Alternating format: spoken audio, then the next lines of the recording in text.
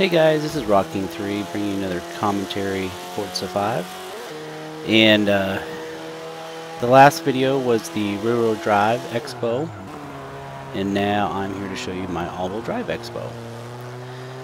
I did not quite do the same track as I did last time. This is the one without the tunnel, and this one I think I'm about 350th right now, so we should be able to beat a rival here within a couple of laps. The all-wheel drive Xbow is going to has a few different aspects to it than the rear-wheel drive one that I showed you already. It's not going to be quite as extreme on the setups, but the reason why I did it originally was because I was having a hard time driving the Xbow, so I thought, well, we'll try all-wheel drive. And then I also attempted to do an aspiration change as well. So this is actually a turbo model. You'll see that the PI is 597, 697. I think it's 697. So it doesn't quite max out the PI on this class, and there's no way for me to add 3 points anywhere, so I wasn't able to do any kind of weight reduction or do anything with the tires or anything like that. So I've maxed out everything I can max out without going way over. So this turbo drives a lot differently than the other one with the different engine in it. So you're going to see me shift like between 5,000 RPM and 5,500 RPMs, and basically just driving these two gears. I don't need fourth. I don't need anything lower. And you'll see that I have a lot of pull at 4,000 RPMs in this car because the power band just starts a lot earlier.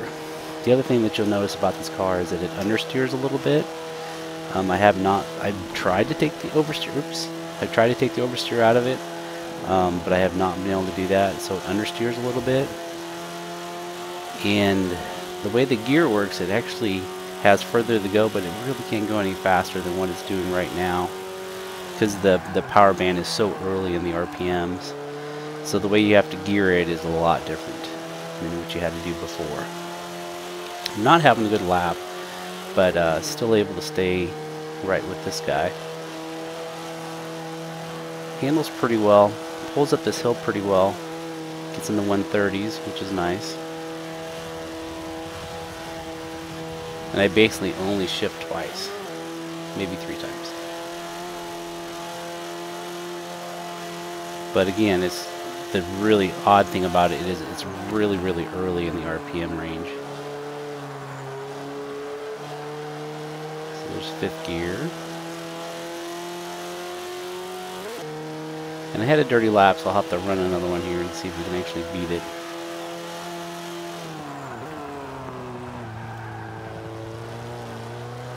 And even though it sounds like really low RPMs, the nice thing about it is it actually does turn a little bit better because of the low RPMs. Because you don't have all that torquiness going on. But it really is different to drive. And there I missed the turn, so I have to let off the gas for a second. And I'm slower this lap so far. See if we can make some more up on the back end.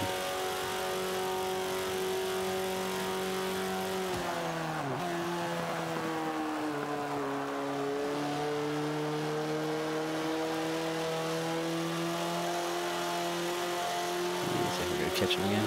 Should have shifted a little while ago, but haven't done that yet.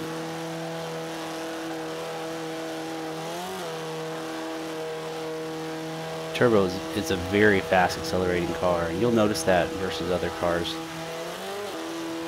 As long as you get your shifts right, you actually pull away from a lot of cars. The acceleration is so high. Plus it's all-wheel drive, which doesn't hurt.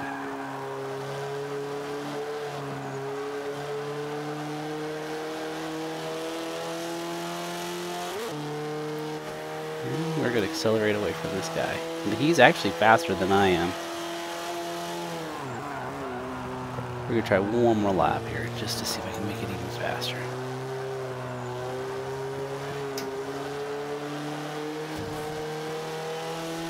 Banged up that wall pretty well. Right here going in the mid 130s is really good too. Didn't want to have to let off there a little bit, but I did. A little bit slower than last time.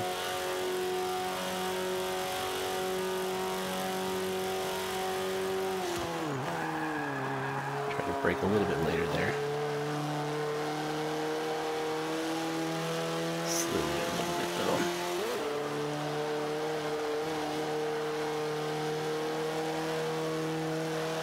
Make a really tight turn around here without touching the wall. I did. Try not to touch the wall. I didn't want to lose any speed there.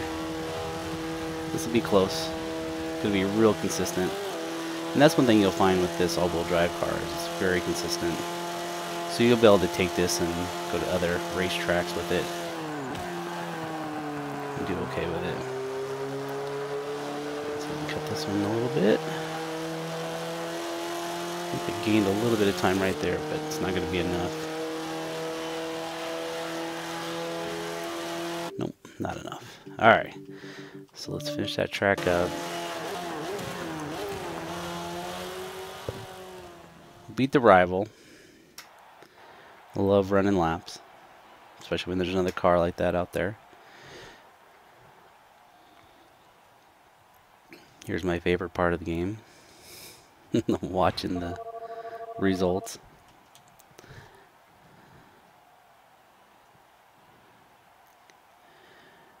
Come on. Ooh, 194. Getting up there.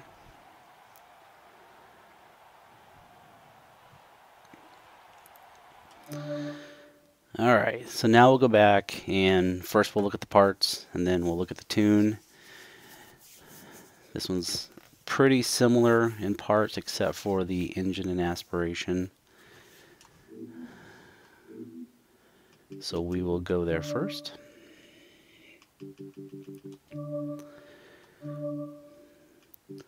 Alright, so I did the first engine, which see has that huge spike there at the beginning. And then there's my drivetrain swap. So I now have a turbo with all-wheel drive. That engine didn't have an aspiration swap, it was just the engine itself. Full upgrade on wing, front, and back. And I'll go to the engine part next. Full brakes, and I know I have full roll bars. I don't have the chassis, the roll cage, but I do have the middle suspension. I will have race everything here, I believe. Race transmission, which I didn't have loaded out. Interesting. I'll have to go back and look at that as well. I have that, and of course that. Alright, we'll look at tires real quick. So the tires are going to be fully upgraded, and they're going to be the lightest they can be. And I think the lightest ones are in the first set. There we go. That one right there. And then I'm going to have full upgrades there and there. There I have full and full. And then the tires, I just have as stock. See, I wasn't able to upgrade those at all this time. The all-wheel drive, though, really does make the difference in it. And then, because of the engine change, there's no smaller changes in here. There's just this piece. And as you see, it makes a huge jump in it. 62 horsepower, 124 horsepower. So taking off the restrictor plate, I guess is what it's called. So that's the parts.